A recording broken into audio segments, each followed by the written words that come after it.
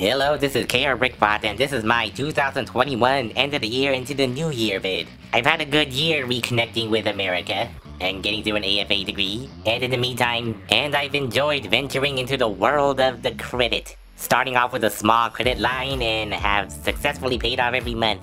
But what happens when it gets bigger and more responsibility, then you have to use it for more than just these things. And so I've gotten more Hasbro Transformers than my main content Korean Transformers, because even though they're absolutely non-existent over here, they're still pretty common in that area, so their demand is not as much of a priority as store exclusives, regional exclusives. And so I prioritized the Hasbro Transformers that can't be found in Korea over the standard retail Transformers that some of them can be ordered in Korea, and if I wanted I could just order them there and have them stockpiled and stored over at that house.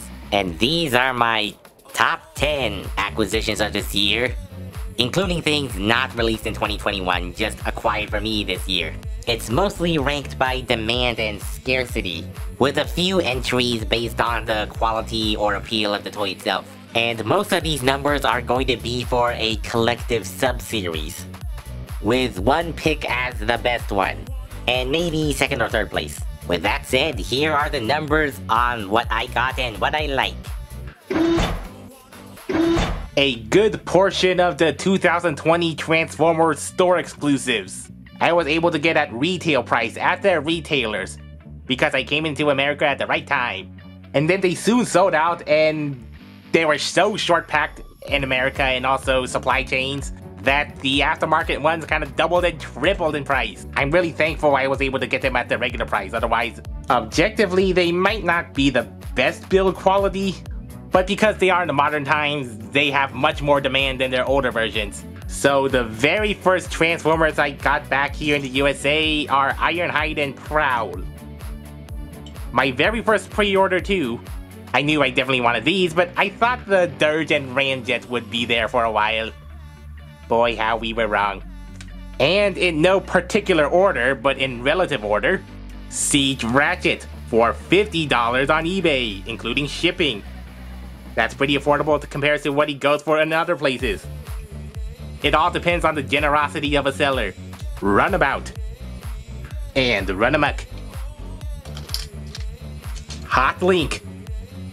Decepticon Sound Blaster. Thrust. Almost missed out on getting this at offline retail because quarantine! Thundercracker and Skywarp in January. Even if this Thundercracker has a unique issue of no painted silver side and a rather gunky Skywarp head. Best of Kingdom. This is all the Kingdom stuff I got. Only these two are regular retail, the rest are Amazon or Target exclusives, and Cyclonus, which is in Korea. And I got all the cores because Hasbro Korea has never sold any of the Micromasters or cores. So of all this very limited capacity, which one I think is the best? I guess I'll have to go with Tigatron, one of those late wave toys. Those late wave toys that you may have some hard-pressed luck finding locally online, but I guess I had the foresight to order this through the Hasbro Pulse. Yeah, pretty great colors in spite of the yellowed fur. I guess I'm okay with the yellow fur, to be honest. And overall pretty sturdy joints, like pretty tight joints throughout.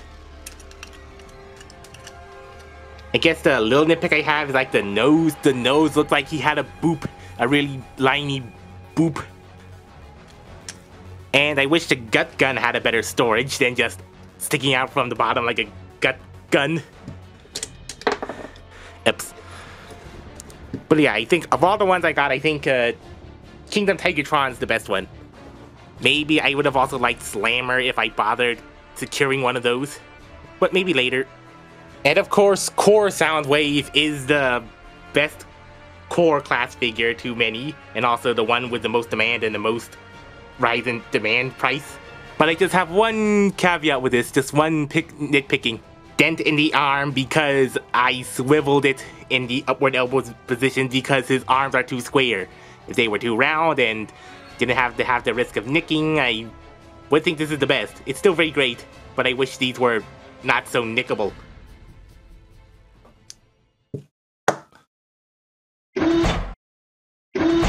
Beast Machines Raptoricon.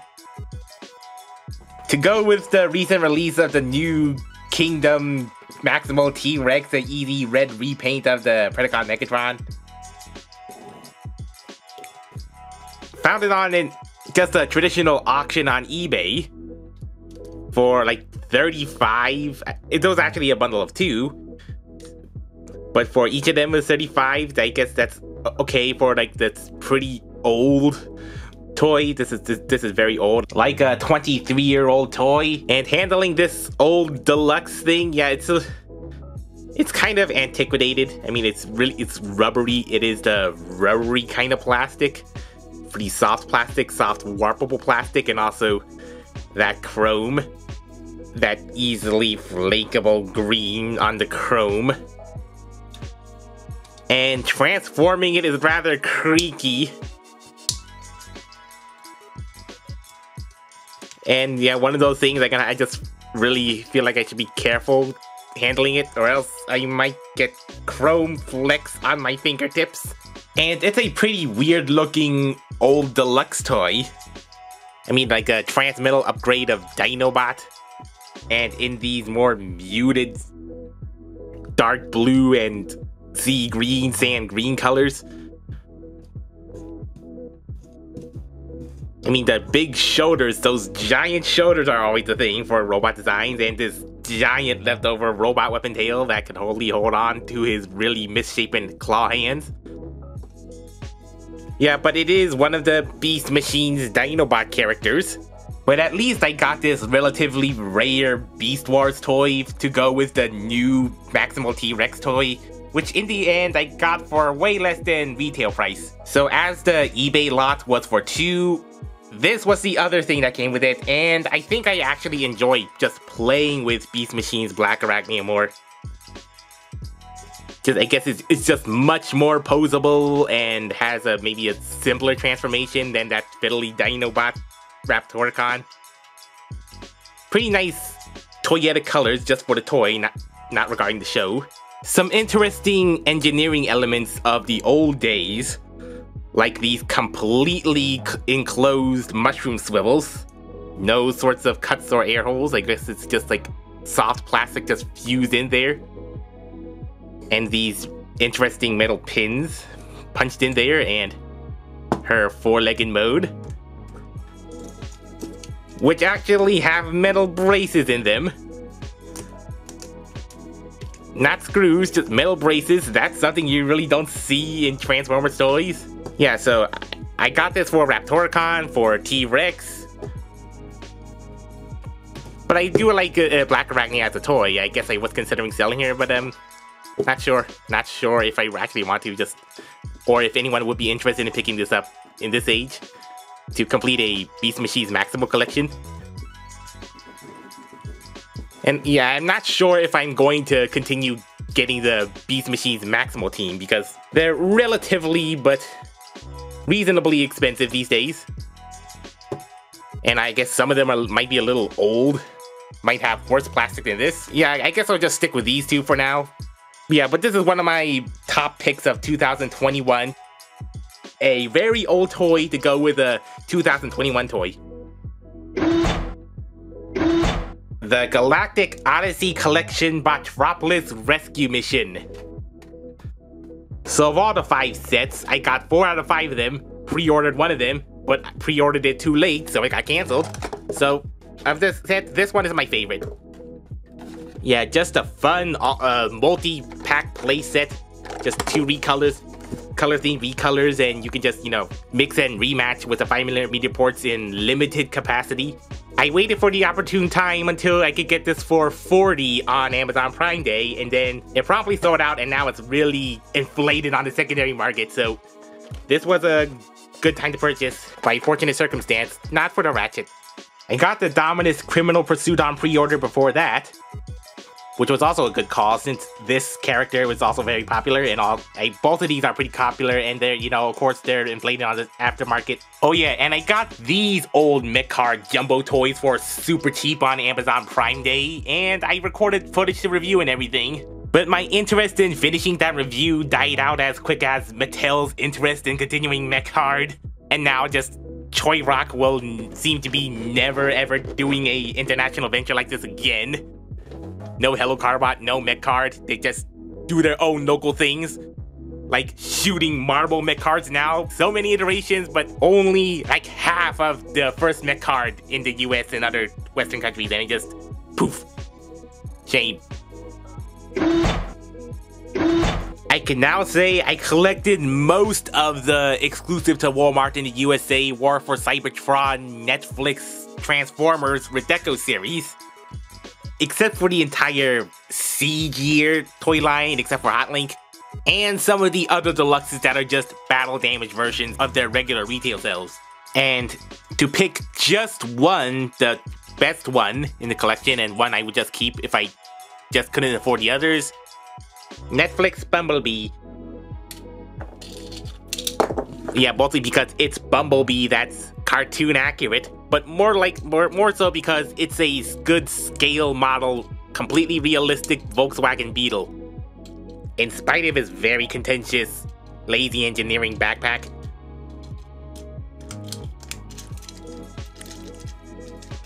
Yeah, and I guess I was okay with paying the extra $5.99 shipping for orders under 35 thing. You know, everybody loves the free shipping. Everyone loves trying to figure out exactly what sort of extra fluff they could add to that to get the free shipping.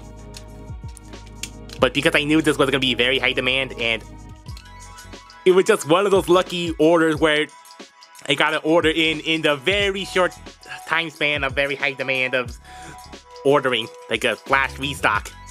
So yeah, like accurately proportioned Volkswagen Beetle car. It could be 143 scale, I think. If a little undersized compared to typical deluxe cars, but yeah, but this is a great Bumblebee toy. Number 2 is Netflix Soundwave. Yeah, both of these were ordered at Walmart.com in a very short time span and a restock in December. This was in December. This was ordered in December, the rise in January, so I guess this is 2021. This is like a 2020 honorable mention. But besides the point, yeah, this is what everyone wanted. Just a plain old box Soundwave. But I guess they do have some issues, just maybe being just a retool. It doesn't exactly sit in flush with the back. So yeah, without the accessories or the hands holding it together, it's an imperfect box because this thing was not designed to be a perfect box. And also the front tabs. Yeah, I got them right here, but if it's not in the exact right position, they'll just pop off easily because I guess very tight, softer plastic tabs that are unpainted with the rest of it. But otherwise, the definitive, affordable, mainline scale Soundwave everyone was asking for, and who knows if they'll do something like this again. Third place for most scarce or most desirable, the Earthrise Nemesis Prime. I just didn't initially go with this because I already have the Power of the Primes version, which has most of those accessories just, re-transferred over here. But when it sold out for a while and just, got inflated to like nearly 50% more, like 100 or 100 plus. And so when Entertainment Earth had a surprise 2021 December restock of this thing at regular retail price, I just jumped on it to not 100 plus, otherwise I would never get it. Along with some other pretty high demand Transformers exclusive stuff, always has been. This is a pretty enjoyable, rather intuitive transformation. Just like the Siege Optimus Prime, which wasn't retail in Korea, but I missed out on it. But then got it for super cheap on Amazon, which is apparently an Amazon exclusive only in the US now. Yeah, and I guess I enjoy this more than the proportions and transformation, at least, than the Earthrise Optimus. I do like the darker blues of the Earthrise Netflix version of Optimus, and with a better color matching in the legs. But you cannot deny his proportions got a little misconstrued. Like, really short arms and really long legs and really short torso. And also the accessories he came with. They Shieldron just snapped on me. If I didn't get this for 30, I don't think I would have. This is only the second thing I've ordered from Entertainment Earth. The other being the Thundercracker and Skywarp. I could never really bother getting anything from Big Bad Toy Store. I mean, it may have taken an entire week to ship from one end of the continent to the other, but it was worth it. Potent Dog Card Games. What in the world is this, you're wondering? Well, yeah, it's a real Korean thing, a real local Korean new thing. From the makers of Tobot, Retrobot Animation Studios. So that's why I followed their next project after they dropped off of Tobot. And Korea sure does love giveaways and contests for their new launch of products. Even in America, I decided to take a go at one of these competitions, and I guess out of circumstance and fortunate luck and generosity, I was able to win a full set of this new starter card deck product that Retrobot made. I'm not a card game guy. I have to actually study the card game rules and such, and I also have to study the Korean, but since I'm still following Retrobot to some extent, I wanted to review the Potent Dog series and the card games eventually. That's my next big project, depending on how much time I'm able to put into it with the other stuff. While the kids and some overseas collectors were anticipating the 2021's Tobot V Season 3, I just went ahead and just made the reviews just for last year's characters, but in the mini scale. I have the first wave of Tobot V Season 3, I'm just saving that for 2022, a whole year later. But of all these releases, Tobot Mini Classic or Paragon is the best. Also, Tobot Galaxy Detective Season 2 is now on Netflix. Before YouTube this time. So it's currently paid subscription exclusive. That's a first. The Season 2 minis have been great, I think even more than the Season 1 minis. I mean, some of them have upgraded articulation for the sake of simplification, which turned out really good in the long run. This design is very interesting and appealing. The knightly car, the knightly robot that transforms into an antique car, an antique classic car. Very cool, and it has slight articulation improvements and parts forming reducing improvements. And it's still not the most posable, but it still is very posable. It's also very, it's also very downsized, so it's not a big car if you don't have that space. So if you only had to pick one of these, I would definitely recommend getting this either from eBay or the Korean shops, or you could wait until Amazon.com releases their localized Tobot minis. It might take a couple of years, but in any case, this makes my 2021 top list. But my best pick for the 2021 Tobot V Season 3 toy? Here's a teaser. Not Hello-Carbot Terrajet and not Hello-Carbot Tego.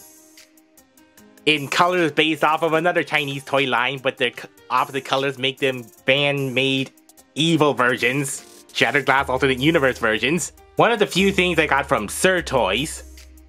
Although I'm figuring out that in some cases it's probably more affordable to get some of the officially branded stuff from China, from AliExpress. But Sirtoys sometimes finds things that are off the grid, no branded products, just maybe just complete street local, unmarked, unidentified knockoffs. And I think these two fit in the category. There are no listings for this on AliExpress or other JD or Taobao that I can see. So these are cheap, one-of-a-kind things that only a really big fan of this particular franchise would be really interested in. Speaking of Shattered Glass, I am getting that collection going. Just have Megatron, and I was interested in the Shattered Glass Prime and Ratchet pack that was at the point of selling out and getting inflated. Then I decided to secure one from the Chosen Prime in June.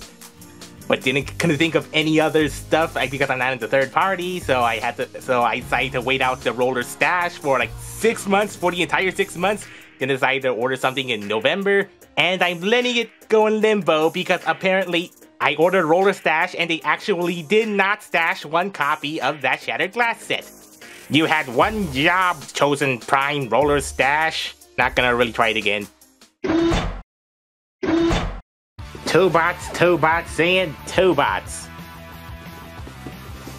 Ever since the Generation 1 Tobots were phasing out in 2017, 2018 to make way for the second generation and complete shift of Tobot to Tobot V, you know that. It was pretty hard-pressed to find new in-box Tobots. I mean, there are plenty of these old Tobots in the secondary thrift stores, but that doesn't quite do for the collector. Of course, I found that Amazon constantly restocks these Tobots. It's almost like an evergreen thing. An evergreen thing with a serialized limited story. I mean, they constantly come into stock, but they are so popular they sell out just as quick. And then there are several months when they are out of stock for a while, and then they get limited restocks.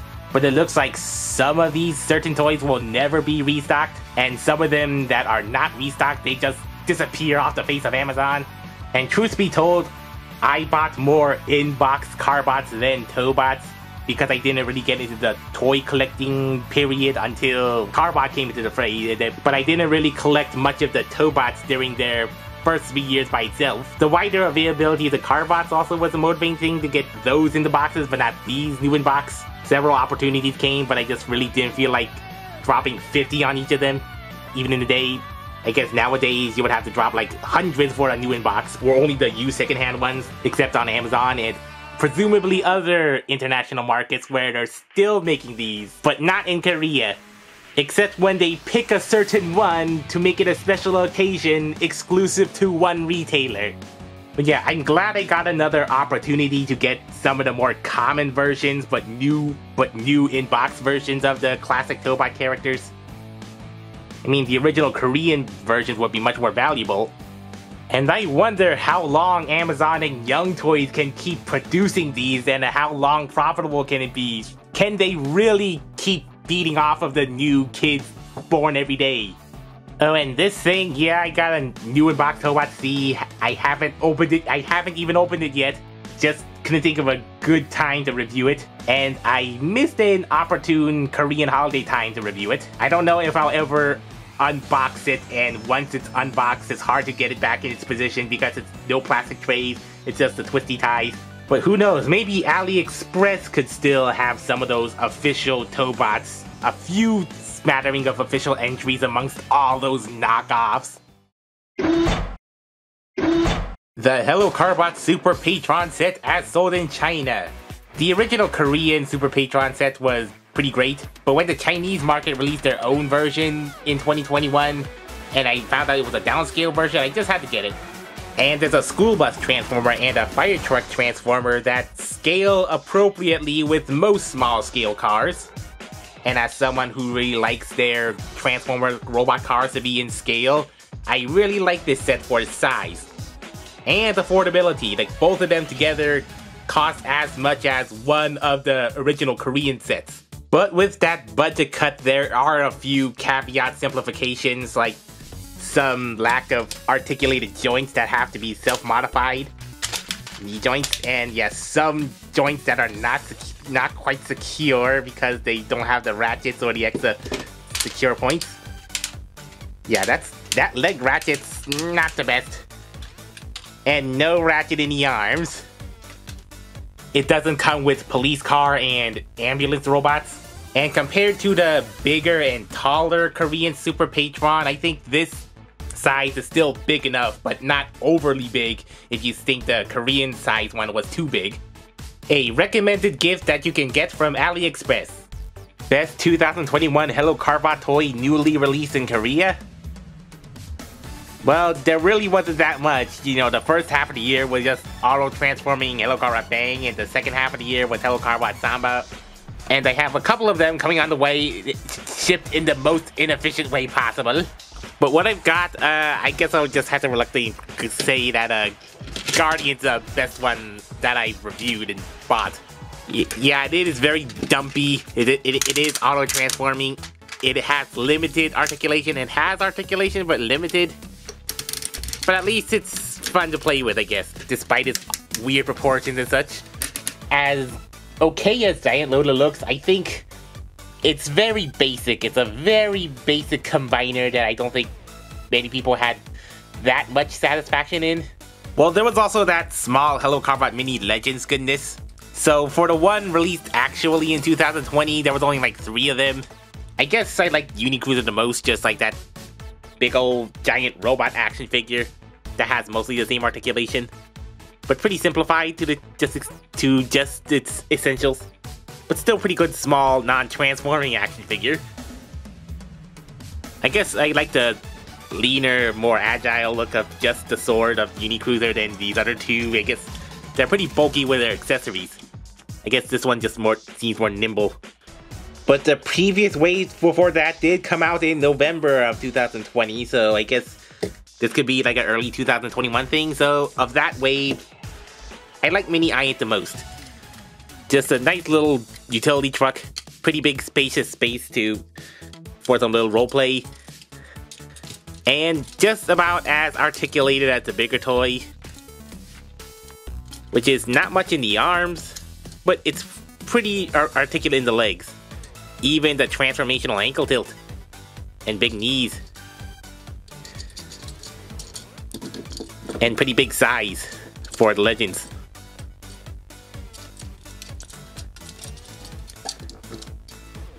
Yeah, all around this is a pretty playable robot truck. And is there a 2021 release Helloka봇 toy that I would have liked to get? Well, I think I would have liked to get that golden Pentastorm.